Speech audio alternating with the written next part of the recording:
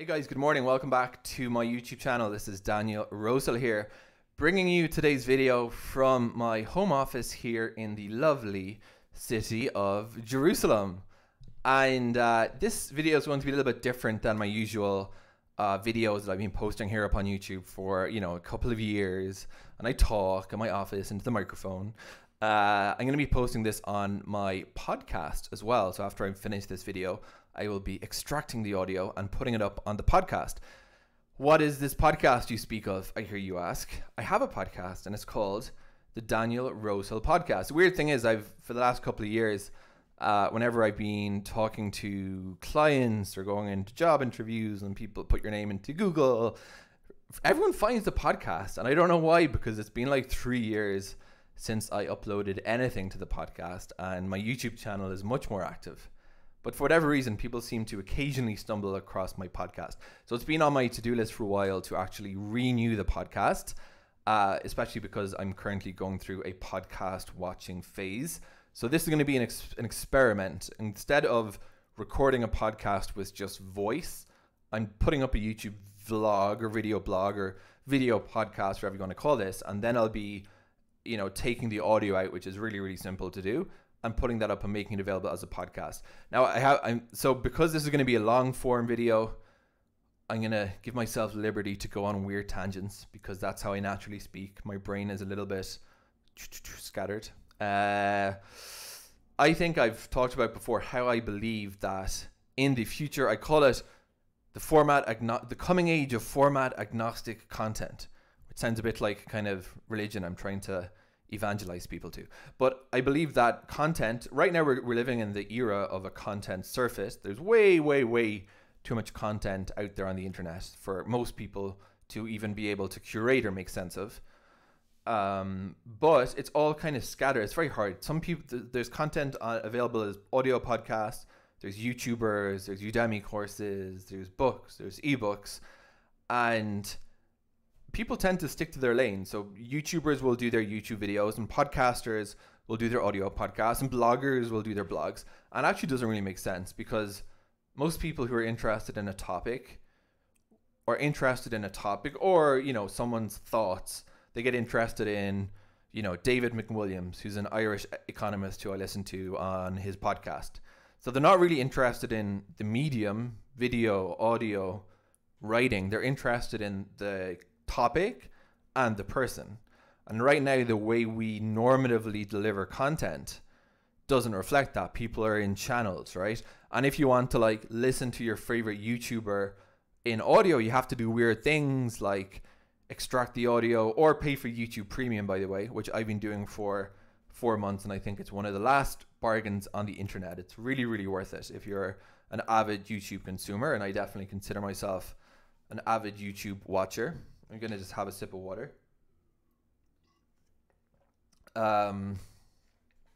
So yeah, the way content is delivered doesn't really make a ton of sense, but that's the way it is right now. But in any event, the thought I wanted to conclude is that I believe very soon in the future, we will be arriving at a point in time in which, because these technologies for creating video from text and going from video to audio to text, which is automatic transcription, are very mature, soon everyone will be creating videos, but it'll be simplistic to push out that video as a podcast or automatically generated as a blog. So that's my prediction. And the long neglected Daniel Rosehill Podcast will be getting a new lease of life by me automatically converting these YouTube videos into podcast format, so that if people prefer to catch me there, they will be at liberty to do so. Now on to the actual topic of the video. So I woke up this morning, when you wake up with those feelings that there's something on your chest that you need to get off your chest before you kind of proceed with your day as usual. So I had that kind of feeling when I woke up about 10 minutes ago. I'm recording this at about 7:30 in the morning here in Israel. And I went to Tel Aviv on business a couple of days ago. And this isn't something very exciting or out of the ordinary for me. I live in Jerusalem, but I've been working in what Israelis call the high-tech world for the past number of years. Now, I do my high-tech in quotation marks because I don't think it's a good description. It's what Israelis call the technology sector, right? Or the what in Ireland we call IT, information technology. But Israelis love the word high tech, so it's kind of caught on. So I've been working in high tech for the past few years, whether in-house in companies or right now, my major client, which is actually kind of like a full-time job, but that's a story for another day, is based in Tel Aviv. I rarely work with people in Jerusalem. So I'm usually in Tel Aviv, if not once per week for business, once every second week for business. And I meet people. I have meetings with clients, I talk to them, whatever. And maybe it's because I was out of Israel for a few weeks this summer, and I've kind of you always come back with a slightly different perspective on things. But I was having coffee with someone, and they said, we're getting to know each other on a more personal level. And they said, oh, why do you live in Jerusalem? Why don't you live in Tel Aviv? We're having this conversation in a coffee shop in Tel Aviv. And I did my usual thing, which is like when someone phrases a question like that, your automatic reaction is to kind of retreat a bit, right? And it puts you on the defensive. It's like someone saying, you have a meeting in New York City, you're from Iowa, and they say, why do you live out in Iowa? Like, why won't you live in New York City? So it's kind of that dynamic. Or in the Irish context, why do you live in the middle of the countryside? Why don't you live in Cork or Dublin? So after that meeting, it kind of left me feeling a little bit, I need to start defending if I want to live in Jerusalem. And I've been doing that for the past 8 years since I moved here from Ireland. I should own that decision. I don't need to feel defensive or apologetic about it when I'm meeting with people. Now, it's usually a quite homogenous type of people that ask these questions. It's people who live in Tel Aviv, and they tend to live and breathe the kind of Tel Aviv ecosystem of startups and that. And I always say, yeah, I like living in Jerusalem, but maybe Tel Aviv would probably be better for my professional life, and we might move there in a few years, and we're thinking about it. And you know what I mean? All these kind of like excuses a little bit. And so anyway, I thought this morning, had my coffee, and I realized what was on my mind, and that was what was on my mind. So I posted in a Facebook group called Secret Jerusalem. And I said, folks, how do you handle that question? When people ask, it's always Tel Aviv people asking people in Jerusalem, and they always ask it in a certain way as well. It's never like, oh, I'm interested to hear why do you live in Jerusalem? It's more like, why do you live in Jerusalem? Do you know what I mean? The difference is in the body language or the tone of voice. So as I speak, answers are flowing into that Facebook thread. But as that's happening, I thought I would give my own heartfelt reasons about why I'm not saying. See, the thing is, what I take issue with when people in Tel Aviv say, why do you live in Jerusalem, is I don't care where anyone lives. I don't care that people in Tel Aviv live in Tel Aviv, or people in Eilat live in Eilat, or people in Taiwan live in Taiwan. Wherever people live is fine. People in Tel Aviv have this weird bee in their bonnet that if you live in Israel, you must live in Tel Aviv. And I think it's stupid. So instead of going anti-Tel Aviv, because there are ways we can attack Tel Aviv, I want to be pro-Jerusalem and explain what's good about this city, that it's worth living here. And by the way, final point before I do that, it's actually not only people in Tel Aviv or in Israel asking, why don't you live in Tel Aviv? When I also do Zoom calls as well as in-person business meetings. Very diverse life I'm living here. And, it's not always transparent that I live in Israel from my business website, my professional materials. So, people, you open up the conversation and people say, where are you based, Daniel? And you say, oh, I live in Israel. And there's always that kind of moment where you're waiting for people to go, oh, or say something, or you can sometimes, if it's video, you can see their eyes darting left and right as they're like waiting to think of some kind of suitable reaction. And sometimes people do, but they always go, oh yeah, I was in Tel Aviv. It was really cool. You live in Tel Aviv, right? And you're like, no, I live in Jerusalem. And then you can kind of almost like picture going through their minds, like you in the like old city of Jerusalem and like carrying a Torah scroll or like something from the biblical era. You can almost picture that. So it's not only people from Israel, it's also people from outside of Israel who assume for whatever reason, if you live in Israel, you must live in Tel Aviv. And I think this actually speaks to a marketing problem that we have in Jerusalem. I'm talking honestly here. If people don't think you can live in Jerusalem, Jerusalem's association in international eyes is with the old city of Jerusalem. Now, here's an interesting fact about living in Jerusalem that people may not know. My contention would be, and I think 99% sure I'm right about this, most people who live in Jerusalem do not visit the old city of Jerusalem that regularly. And I think there's both a symbolic reason for that. We realize it's a special place. And there's also just a pragmatic reason for that. And that's that, like, your day-to-day life in Jerusalem, you're working a job, you're doing your shopping, you're going to the post office. You don't really have reason to go into the old city. There's just some historical tourist sites. And I would imagine if you ask most people living in Manhattan, how often do you visit the Empire State Building or the Statue of Liberty, you'd probably get a similar answer. And they'd say that's a tourist site. We don't been there, sure. Go there now and again, sure. But I don't really go there day to day. So there's this kind of, I guess, impression on the part of the world that Jerusalem, that Tel Aviv is so glitzy and glamorous, and Jerusalem is, unfortunately, and this is actually true, economically speaking, Jerusalem is way behind Tel Aviv. Israel is Jerusalem's capital city, or not recognized internationally as such, I hasten to add. Hence, most embassies are not in Jerusalem, with a few examples. Hence why locating embassies in Jerusalem is such a big deal, which tells you a lot, because usually if you're a foreign country, putting your embassy in the capital of the host country, that's where you put your embassy.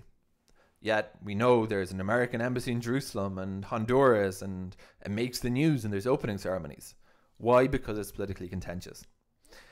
So Jerusalem is Israel's capital, where its government is, whatever, but it's not really its capital. Now, I know there's a word for this. It's not coming to me. Tel Aviv really functions like the capital in terms of being the socioeconomic hub of the country. Tel Aviv is the cultural heart, is probably fair to say, of Israel. Debatable, that point. People might debate me if anyone actually watches this video. But if you spend half a day in Jerusalem and half a day in Tel Aviv, when you come from Jerusalem to Tel Aviv, if it's your first time visiting Israel, you'll get from Jerusalem, you'll say, oh, I don't think Jerusalem was like this. It's kind of a small, pretty low-level town, 4 stories, one little kind of high street called Ben Yehuda Street. I mean, the old city is amazing, but the rest of Jerusalem, you kind of say, didn't really feel like a capital city of 1 million people. Then you get to Tel Aviv and the skyscrapers, and you'd say, wow, no, Tel Aviv is really where Israel's at, right? So that's the impression most people would form, justifiably. Now, from an employment standpoint, they're correct. There just aren't that many jobs in Jerusalem. There are government jobs. Like if you work for the state, there's more jobs in Jerusalem than Tel Aviv. But if you work in the private sector, and most, people working in technology, perhaps because I work in the tech field, and I'm young-ish, sort of 33, and people assume if you're young, you're working in tech, you don't want to work in the second-rate city, you want to work in the economic hub, so therefore you must be in Tel Aviv because that's where the startups are. Now, I have a couple of thoughts about why Jerusalem still is a good place to live. First thing to say is that Jerusalem is a livable city. When people think of Jerusalem, the old city, that is a part of Jerusalem. It's not the whole city. There are jobs in Jerusalem. There are a couple of high-tech parks, which is, again, using that weird high-tech word. There's one in Malka, one in Har Chotzvim, a couple more. And it's true that we're far behind Tel Aviv, but it's catching up, I would like to think. Or at least there are jobs in Tel Aviv, or in Jerusalem. Now, the second thing about this, and the main reason I live in Jerusalem, and it's going to come very quickly to religious reasoning. And that's why, by the way, I'm wearing this goofy baseball cap, because it's a period in Judaism called the 9 days before Tisha B'Av. And during this 9-day period, you're not supposed to cut your hair. Now, I came back from the US 2 or 3 weeks ago, and my dear wife said it's Tisha B'Av in a few days. So I said, oh, Tisha B'Av is about in a few days, so I can't get a haircut, I can't eat meat. Turns out it wasn't Tisha B'Av for another 10 days. So I've been actually observing the pre-Tisha B'Av period for a fortnight now. And hence my hair has grown it's grown a bit out of control. But that's speaking to religious observance, and it provides a nice segue to that. So my Zionism, personally, my philosophical belief about why, the Jews coming back to Israel, reinvigorating their homeland, to me, it's based upon them being Jews and keeping Judaism. And that means some level of religious observance. And in Jerusalem, it inspires me much more to see people living holy. I don't mean holy HOLY. I mean WHOLEY, as in fully integrated Jewish lives. And they're able to do that in Jerusalem without there being any sort of middle ground or conflict between what they do for a living and their life as a observant Jew. In other words, they're a bus driver and they're Jewish. And in Tel Aviv, so that's what I see. I see in Jerusalem. I see, guys dressed in the full Hasidic or Haredi garb, and they're, driving taxis, or they're working as programmers, or they're working as yoga instructors. And you're like, oh, that's really cool. That excites me much more than Tel Aviv, which is, by contrast to Jerusalem, a secular city. And I kind of think, well, it's just you've got all the problems of Israel, the crazy cost of living, the chaos, but if you're taking the religious aspect out of it, what's even the point? It's like being, if you want to have a secular life, a secular city, you could live in London or Berlin. So I'm not saying I dislike Tel Aviv at all, which is because I don't. I actually think it's a really cool city. Just crazy expensive and crazy hot in the summer, and there's a lot of cockroaches. But besides that, it's super cool. It's very vibrant. So it's not for me that I don't want to live in Tel Aviv. It's more that Jerusalem speaks much more to my concept of what a city in the state of Israel should look like. Now, it's not always wonderful, that religiosity, I must say, and it can be really challenging. I moved from living in a place called Cork in Ireland as pretty much one of the only Jewish families, like maybe one of two. No Jews at all, no kosher food, not even a functioning synagogue for the last few years. It's now closed since, but whatever. And I moved to like the Jewish capital of the world. It was like a 0 to 100 acceleration. And given that fact, it's actually been pretty seamless. Being in a religious Jewish city doesn't really, even though I'm not, fully 100% the most religious person you'll meet, it can be difficult in the winter when Shabbat comes in on Friday and starts stuff closing at 1 or 2 or 3 o'clock, and that can be a little bit tedious. But you figure out, after a number of years living in Jerusalem, you figure out workarounds, that you have to do your groceries early on a Friday. It's always a good idea to have the pantry stocked up because maybe you're sick and you didn't get out in time, whatever. So you figure it out. And there's a certain rhythm. There's the rhythm to the week here it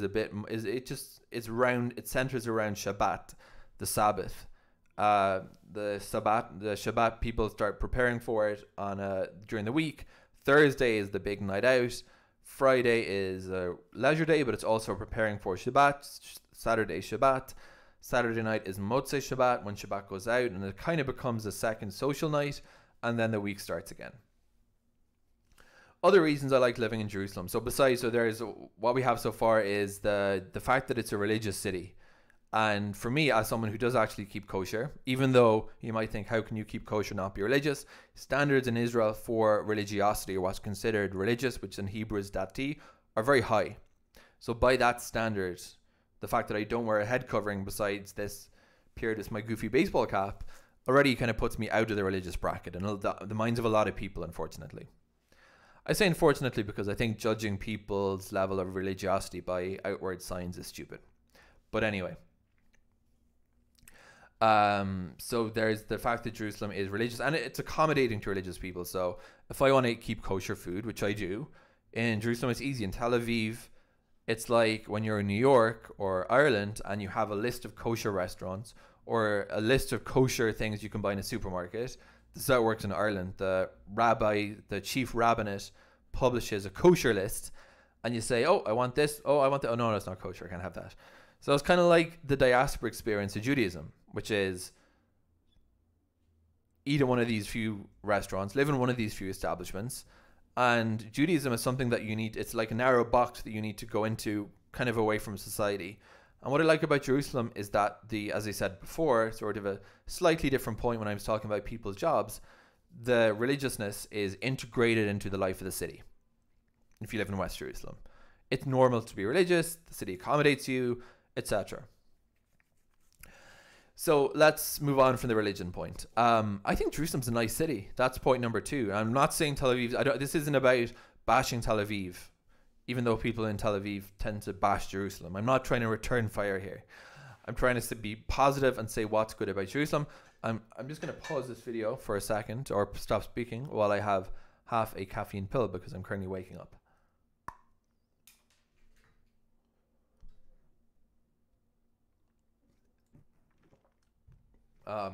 Okay, 1 sec, I need to do that.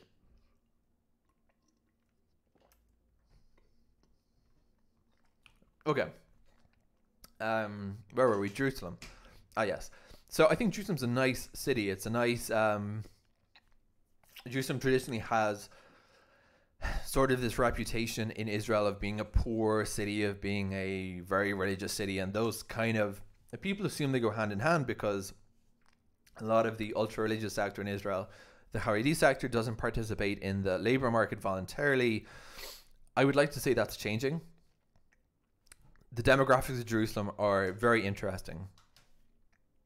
It's about split between East Jerusalem and West Jerusalem. I've talked about this in blogs before, kind of function as separate cities de facto, if you want to use that word. Different bus networks, different hospital networks, very little real integration in my opinion. So I like to think of Jerusalem not as one city, but as 3 cities. West Jerusalem, East Jerusalem, and Haredi Jerusalem, ultra-Orthodox Jerusalem. And they've even got 3 downtowns. West Jerusalem centers on Ben Yehuda Street, that area.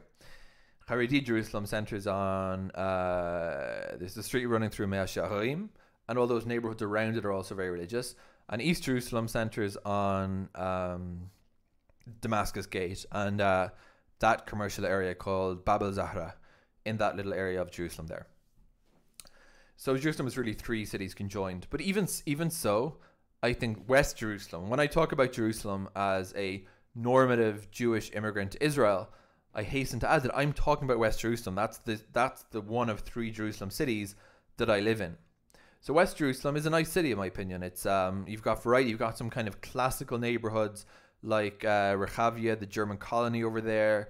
There is land owned by the Russian church. There is land owned by the Greek patriarch. So grand kind of church buildings and church owned property. There's downtown, which is kind of understated for a downtown area. What I like about Jerusalem is that it has one of everything. So by that I mean, you know, as a guy into video, there's a couple of camera stores. There's a DJ store, which has pretty decent audio equipment. There aren't tons of bars or a raring nightlife scene. And people will tell you the Shuk is a big nightlife venue. This is one thing I don't like about what's the changes in Jerusalem I've witnessed. And that's that the Shuk, which is Shuk Mahane Yehuda, which is a big vegetable market. Amazing place. And it has opened a nightlife front for the past like 10 years. It became a nightlife venue. I think that's great. Amazing idea to, you know, to convert a vegetable market into a bar district at nighttime.